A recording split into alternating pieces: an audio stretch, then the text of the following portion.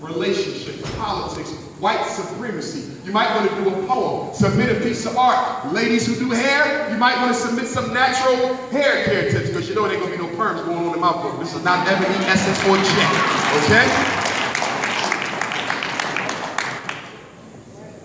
You might want to do a book review. You might want to do a movie review.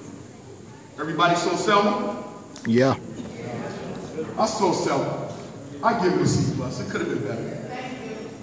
But my issue with Selma was, why did they have to include a scene in the movie where Coretta Scott King asks Dr. King whether he loved her more or if he loved any of the other women with which he had in the thing?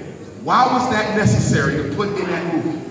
It had nothing to do with the storyline. We gotta stop trying to poke fun and criticism at people who died for the struggle. Because we haven't had a lot of people who died for the struggle. We had a lot of people who talked for the struggle, but we only had a few who died for the struggle. And I don't care what you think about Dr. King. Even though he was not a nationalist like me, he's one of my heroes. Because that black man could have fell back and been a bourgeois. His father was a big church minister. He didn't have to take on the struggle. His life was made up for him.